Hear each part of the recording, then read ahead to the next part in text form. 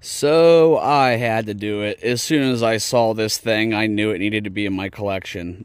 Like $289 worth of awesome. Just look at all the features on this little truck. We're just going to go over it real quick, and then we'll let the crawling begin. Take it out and give it a nice run. So this has the nice tucked in body, a lot like, kind of like a creep style body. A super deep bed. I mean, for being an RC truck stock, that's a lot deeper than you normally get. Cleared windows. And these tires, oh my, they are just sticky. And what, Gen 9 axles. These nice, like, low profile aluminum shocks. We'll get that back in focus. All steel links underneath here. Nice and smooth. And this is cool. It just tilts forward, and if you want it to come off, you pop it off right in there. Oh, there's their hex fly. They say it'll handle, I believe, up to 3S. We have a 42 turn 550 can motor. Nice open. Everything's easy to get to. I'm going to put just I'm going to use just this little 2200 2S on it today. I think that's all we'll need.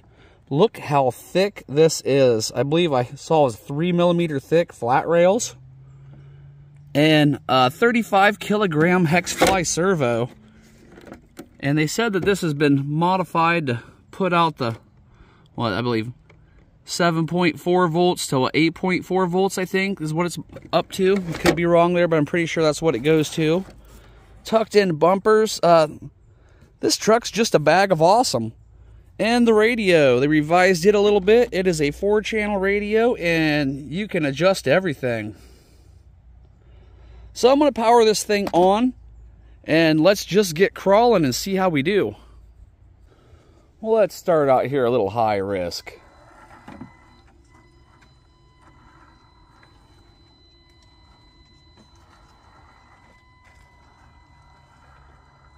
So far, so good. The new radio redesign feels pretty good. It's actually got a foam wheel.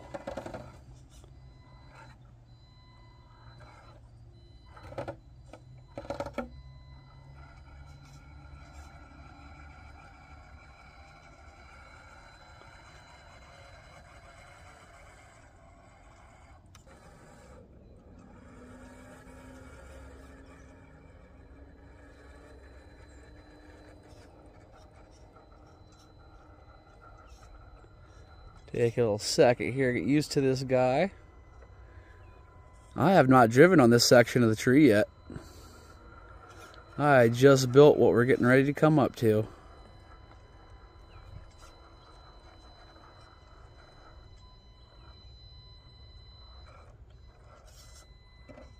So far, it's got pretty good controllability. It was a little touchy when I first hit the throttle, so I had to get used to that. But not horrible. And here we are, look at that, getting up to the scenic overlook.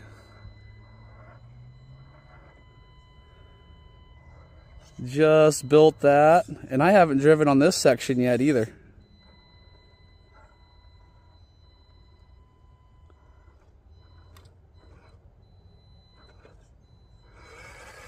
Whoa! Switch angles every so often so you can see the full truck.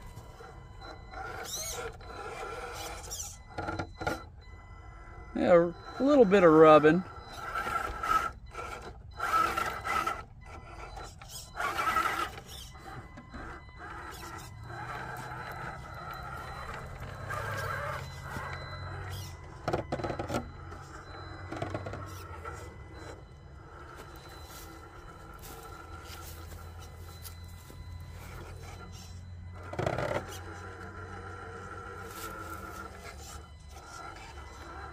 Well, the rubbing's going to get quite annoying, so I'll either get some wheel spacers or go out and cut the fenders a bit.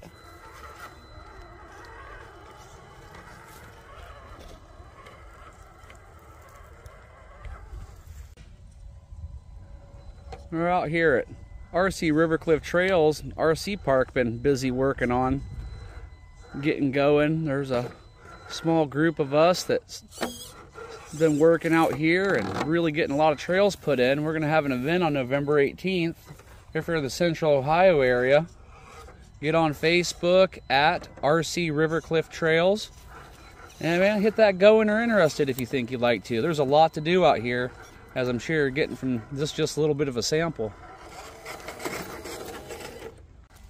So far so good, money well spent. Got to do something about them fenders though. That's a lot of grinding noise, gets a bit on the annoying side, but if that's the only problem I've got to complain about, I don't really have any problems, do I?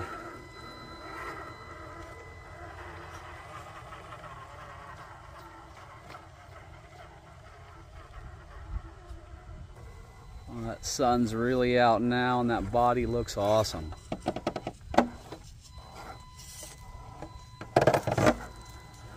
Servo seems to have plenty of power.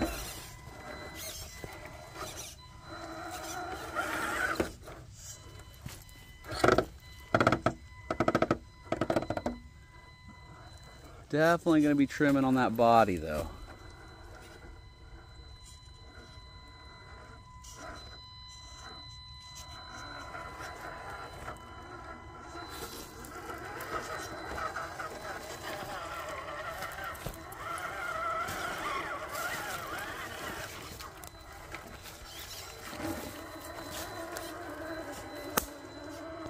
Well, there it is. I think that's going to wrap it up.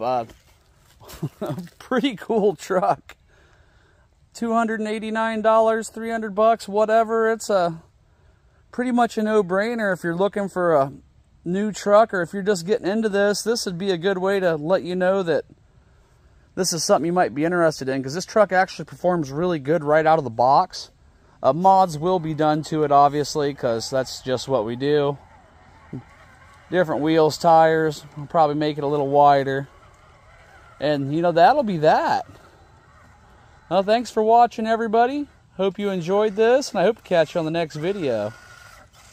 I got myself high-sided over there. Look at that. All right, we'll catch you next time.